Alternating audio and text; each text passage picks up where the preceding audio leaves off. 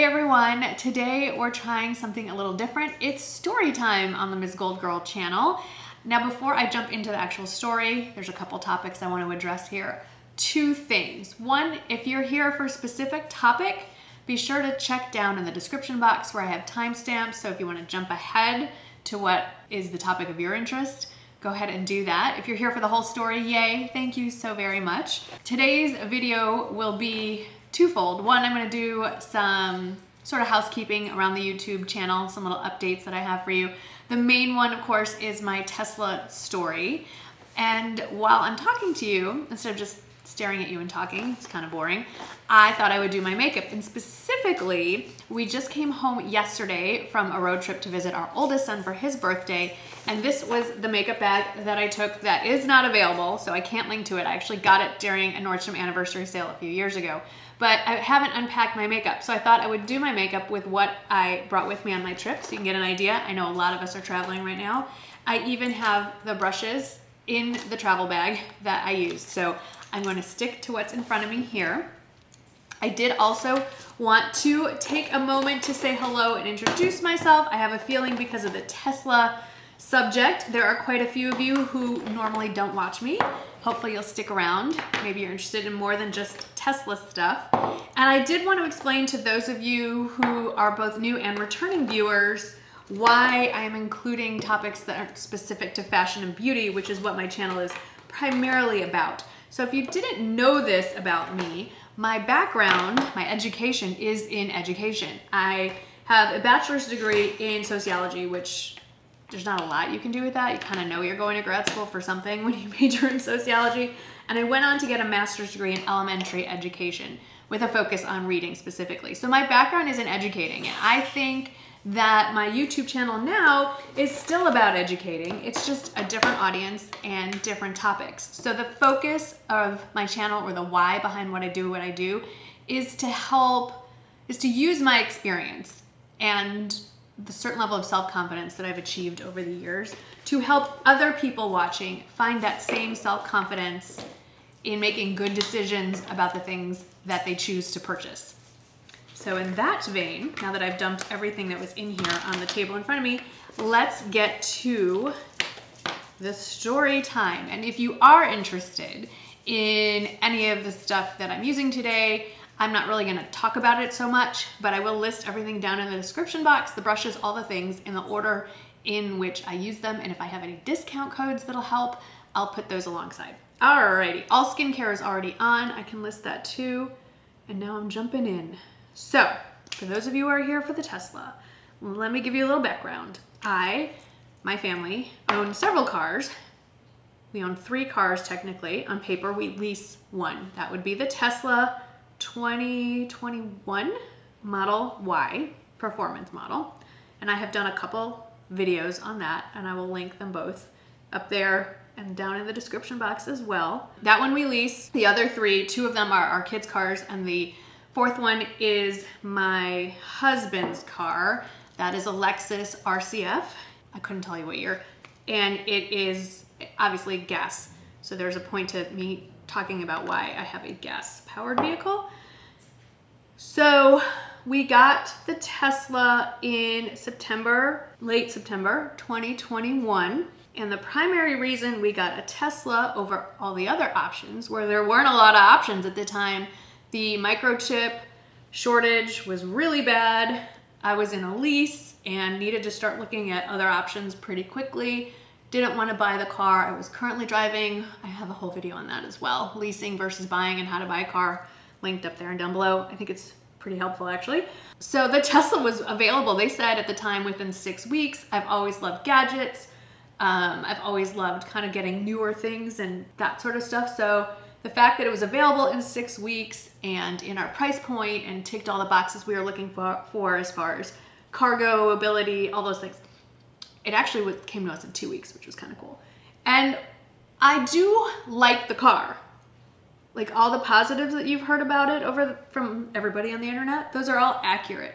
But I do have some misgivings about it, which I did share in a follow-up video after we've had it 6 months. And at that point, I was probably leaning towards, if I had to, I probably wouldn't repurchase a Tesla or an electric vehicle, but wasn't still sure. Well, fast forward to exactly the 8-month anniversary. 8 months to the day of when we took possession of the car. My youngest son, who is turning 21 this month, came home to visit. He's spending the summer where he goes to college in Oxford, Mississippi. Came home to visit, was only home for a few days, and he borrowed my car to go to lunch to visit some friends. And all of a sudden, I get a text from him saying the car just died. I was driving, luckily on the frontage road, not the actual highway, all these flashing lights and things saying car is about to shut down, pull over immediately. It doesn't give you a whole lot of warning. Luckily, they weren't in the middle of the highway going 80 miles an hour. I'm in San Antonio, Texas, so the highway speed limit is 70 in most places, so going nearly 80 isn't that crazy of a concept here. Anyway, luckily they were on a frontage road. They were able to glide into a parking lot, and the car just completely died before they could even pull into a parking spot. So luckily they weren't like blocking traffic. They weren't in the middle of the road. They weren't somewhere where they would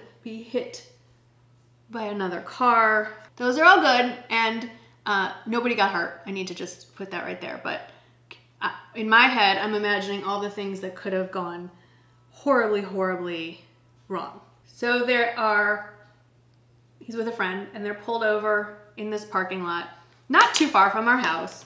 And so my husband and I were like, what do you do with a dead Tesla? Like, it's not, you can't just call a tow company like AAA. Like, they don't know exactly what to do with it. You need a flatbed truck.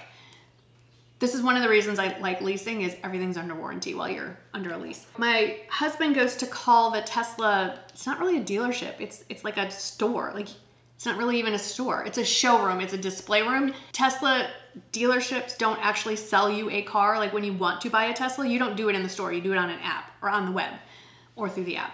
Everything is through the app, which is what we found when the car broke. They're like, sorry, you're gonna have to put in a request for help through the app.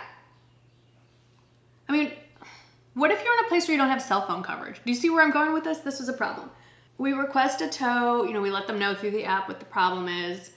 And from there forward, all communication is done through an app. And like, while I like the convenience of an app for a lot of things, when you're having an emergency moment or something of urgency, I'm not loving the app. Like, I want to talk to a person. We get the car towed to the, I guess we'll call it a dealership, showroom, what have you, because they do have a service center there. They said, sorry, we don't have any loaners. We only have 6 loaners for the entire region. I'm in San Antonio. So this includes more than just San Antonio, like the whole region. We only have 6 loaners. And I said, okay, I get that. What about, can you set up a rental car? Because most dealerships have some sort of relationship with a car rental agency. Like, I used to have a Lincoln, several Lincolns for years, and they have an enterprise rent-a-car on site. So if they don't have a rental car or a loaner car for you, they will just set it up on their end right there, and you walk out with a car. They're like, no, we don't do that, but we can send you $800 in Uber credits. I live in suburbia. Like, where am I Ubering? I'm gonna Uber to the grocery store. How about the fact that we have a Weimaraner, and he had heat stroke that weekend, but prior, and we had to race him to the emergency vet so that he could be treated and not die, and also he's fine. You can't wait for an Uber. Like, it just, if there's an emergency that maybe isn't quite 911 level, what are you gonna sit around and wait for an Uber? Anyway, I'm just being a little bit of a brat there, but it's something for potential Tesla buyers to think about, that they don't have loaner cars or any kind of car rental things. And yes, my own car insurance will cover a rental car, but it's just one more thing. Then it goes against your own insurance and all the things. So I was less than pleased to hear about that situation. We did end up getting a loaner almost a week later. We had it maybe 2 days, and then the car was fixed. So it came very late. It did come. So I do want to give them the credit for that, but it took a while. So the car gets towed on a flatbed to the dealership, and then my husband did Uber home. He drove down there, met the kids, gave them his car keys. They went on to their lunch. Michael waited for the tow truck guy, and then he Ubered home. Okay, gas-powered car to the rescue. So this is where it continues to get frustrating. You want to talk to someone and figure out what's going on with the car, and when is the car gonna get looked at, and what's wrong with the car, and when is it gonna get fixed. You can't call the service station. They will not, there is no one to answer the phone. They will not talk to you. Everything has to be communicated through the app. And I am aware that this may sound like 1% are problems, and they totally are. But if you're one of the people that own a Tesla or you're thinking about owning a Tesla, these are things you need to think about because these are not inexpensive cars. These are luxury brand prices, and I expect a certain level of service with that price tag. Maybe I have too high of an expectation, but and I am leasing, not buying, but I'm still paying a car payment. When you're spending $70,000 plus on a car, some level of human interaction isn't unreasonable to expect. So that was very frustrating. What ultimately was wrong with the car was the inverter. I don't know what this means, by the way. The inverter on the rear engine failed. Shane thought that might be what it was because he ended up Googling what he experienced, which was they heard a really loud thump from almost inside the car, like the back seat area, which would explain it because that's where the rear engine is. And then the car died within seconds. So they Googled it, and thank goodness for Reddit. They kind of figured out what was going on. And what's interesting is that the Tesla Model Y and some Model 3s had a recall in China for that problem, but nothing here in the United States. So anyway, it was the rear inverter, whatever the heck that is. I don't pretend to be a car person. I just want to turn on the car and go, and it should work. They didn't have that part on hand, so we had to wait for them to have it shipped from California, which is weird because I live in San Antonio and the Gigafactory is an hour away from me, but I guess they don't have all the parts. And then they fixed it. In the meantime, I was having a complete freak out. Like, I'll just admit it. I was being a brat. And I was having a temper tantrum, and I was like, I don't want to get in that car anymore. I don't want the car. I want to be out of this lease. I don't like that the car can just, like, what if? All the what if scenarios. What if he had been in the middle lane going 70, 75 miles an hour in pretty, heavy traffic, and the car just died in the middle of the highway, and they would have been rear-ended and they could have been killed. All the things, And of course, I shared this on stories, and so all of you are sending me all these direct messages with links to stories about Teslas bursting into flame and people getting killed in Teslas. And so I'm like, this is an unsafe car. I want out. So here's the problem, the biggest problem I see with a Tesla. Not necessarily an electric vehicle per se, but at least with a Tesla. They are a really cool car company and they have really cool cars, but they have not figured out the customer service end of the business model. So my advice is, if you are dead set on getting an electric vehicle, bless your heart, we now have options. We have far more options than Tesla. Every day I turn on the TV and there's another commercial for a new electric car from established, well-known car manufacturers that have infrastructure. They have human beings that work at physical locations where you can take the car, and they will have loaners, and they will have customer service, and they will have people who will answer your questions. That would be my advice. My ultimate advice would be, don't buy an electric car. If you're buying an electric car to help with the gas in general, whether you don't want to use gas for ethical reasons or you just want to save money, which is what I think most of us are thinking right now, I would recommend a hybrid. You get a lot of those benefits with a car that, frankly, I believe, this is my opinion, is a more stable, secure option, more reliable for so many reasons. That would be my choice. And when this lease is up, that's what I'm gonna go for, is a hybrid. I think electric cars are a great concept and I see a future for them for sure. I just think we're not there yet. We're not there yet in technology. We're not there in the infrastructure for charging stations. That's a whole other issue. Lately, we've noticed every time we want to charge on the road, so to speak, half the time the charging stations are broken or they don't charge as fast as they say they're charging. So it's a whole other issue. But my general issue with Tesla specifically and electric vehicles in general is I just don't think we as a country are there yet. I'd say just give them some time and they'll get there. But in the meantime, go buy yourself a hybrid. Also, there's a lot more options at more reasonable price points in the hybrid option than in a full electric vehicle. So the other reason why we're annoyed is, so yes, I leased the car and it is not easy necessarily to get out of a lease this early. Like I still have It's a 3-year lease. I'm 8 months in. But we've leased all of my car, we've leased over and over for years. And we've had questions or issues before in the past with different manufacturers. And there's always like a leasing department, a human being at the corporate level that you can speak to get information from, to talk about the situation. They'll work with you. Case in point, my Jaguar lease wasn't up for 6 full months before we got the Tesla came in super fast. Obviously, we don't want to pay for 2 leases at the same time if we can avoid it. There was a number, there was a human being you could call in the Jaguar leasing department and explain the situation. And they were like, because of the shortage at the time, I don't know what's going on now, but because of the shortage at the time, their response was, you know what? Not only will we let you out of the lease 6 months early, we'll pay you $5 grand if we can get the car right now because we would love to resell it. So that worked out. There's no human being, there's no leasing, there's nobody you can talk to. It's all through the app, which is very frustrating. I need that human element. So the conclusion here on the Tesla is I still have it.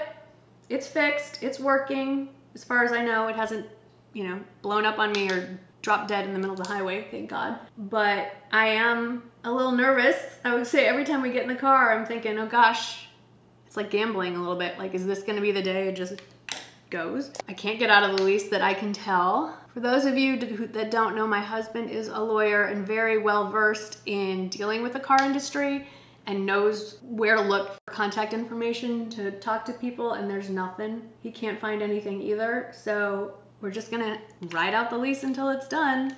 And then more than likely I will not be getting another one. Just another interesting thing, Tesla, at least at the time of our lease, did not allow for a buyback at the end of the lease. At the end of the lease, you have to give them the car back, which is fine with us. At this point, I'm really glad I don't own the car, so they could just have it. I don't want it. So no, I would not recommend buying one. I know lots of you out there watching this and you're gonna say, but I love my Tesla and it's so fun to drive and I save so much money on gas and all those things. And I would agree with all of those statements. And none of that matters if the car stops and someone is injured, killed, or etc. None of that matters. And that's all that I can say on that. So that is my Tesla story time. I also have a few YouTube updates for my regular viewers here. My first question for you guys is how many of you are aware that I have an upload schedule? That I don't just randomly put videos up. That I in fact upload videos 3 days a week, Sundays, Tuesdays, and Fridays. And they go live at 6 a.m. Central Time. I'm just curious, and for those of you who either do or do not know that, if you answer below, I'm gonna randomly choose someone who responds from that. I'm gonna send you out a little goodie bag because I appreciate that feedback. The reason I ask that is there's a lot going on this summer, as there is, everybody has, like summer is just kind of a crazy thing. I know we all think, yay, summer, and then we start realizing how much goes on during the summer and we're like, why did we want summer to happen? And because of that, sometimes I'm traveling or whatever and I'm kind of stressing that I'm not uploading on my designated days. I'm just curious if any of you care. Like, do you specifically go to my channel on a Sunday looking for that new video, or you just happen to notice that there's a new video that day? Or maybe you're one of the few that, and if you change that, let me know, that sign up for the notifications and you set that for all new videos. And so you just wait for the notification to go through to you and then you hop on and watch the video. That would be cool too. If you're one of those that has signed up for notifications, also let me know. I'll throw you guys in there for to be eligible for a little goodie bag of prizes. I'm just curious. And do you think 3 days is too much? Not enough? Would 2 videos do it for you? I can't do more than 3 videos a week. Like three videos a week plus daily posting on Instagram plus my weekly newsletter is pretty much more than I can handle already. So I'm starting to think maybe something's got to give there. But I'm not ready to give anything up just yet. Okay, I am going to put on my mascara, dry my hair, throw on some lipstick, and we'll tie this all up. Give me 1 second. I have to tell you, I know it's an investment, but the Dyson Airwrap is the best hair tool thing I have ever invested in. And they just released a new version with even better attachments. I'm really hoping that those individual attachments become available for sale soon because I am going to snatch them all up. But I have always hated doing my hair. It's just, to me, it takes far too long to just get the final result. but the Dyson Airwrap, all I do is rough dry my hair till it's about 75% dry with the dryer attachment. And then I take the attachment, the paddle brush attachment with little balls on the end, and I just section by section. And there's some flyaways, but I haven't even added any product to my hair post styling. All right, so let's finish the look. Now, during my travels to Houston, which has to be one of the most humid places I have ever visited, this is what I bring with me. This is the travel size of the Charlotte Tilbury Airbrush Setting Spray. It's fantastic. It works like a dream, particularly in hot, sweaty climates. But as you can see, I have about this much left, and I'm about to embark on another road trip to go to Mississippi to celebrate our youngest's 21st birthday. And if I'm gonna need intense setting spray for intense humidity, it's gonna be in Mississippi. So I'm saving this. This is the one that I tend to use when I'm at home so that I can dole this out sparingly. And it's the Urban Decay All-Nighter Vitamin C Cactus Flower Water. Admittedly, I wear this because they sent it to me and I got it for free. If I had to just purchase it on my own, I think the regular All-Nighter in the original bottle would be what, I don't need a mirror for this, would be fabulous. So it's a cult classic. It's been for well over a decade and it's well deserved. The lip color I reached for the most was this one from Tarte. It's their Juicy Lip and it's the hibiscus shade and it's so good. And I'm realizing as I age, I mean, we're all aging, but as I age closer to 50, I'm, I don't know, 9 months away from 50, oh my gosh. I find that I do better with some color on my lips and some color on my cheeks. And this is like a tan, so you can imagine in my natural state. Anyway, that's the full look. All the details are down in the description box. Hope you enjoyed this story time, which was more a venting of my irritation with Tesla and my first world problems than anything else. But I do think it's important, if you are considering buying a Tesla or any electric vehicle, that you consider these things that can happen, that can be an issue, before you invest a significant chunk of money in a car like that. I mean, if I'm gonna give you my input on a $20 setting spray, you better believe I'm gonna give you my input on a $70,000 car. All right, that's it for this story time. Let me know if you enjoyed it and if you'd like to see more. Comment below on all the things. Remember, you might win a prize, and I will see you in the next one.